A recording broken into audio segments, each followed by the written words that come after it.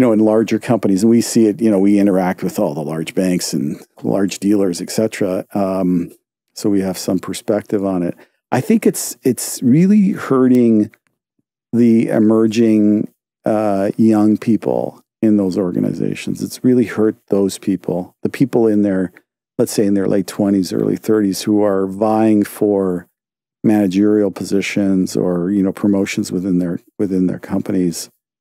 I think it's exceedingly difficult to promote somebody that you don't have a relationship with. And it's exceedingly difficult to build a relationship online.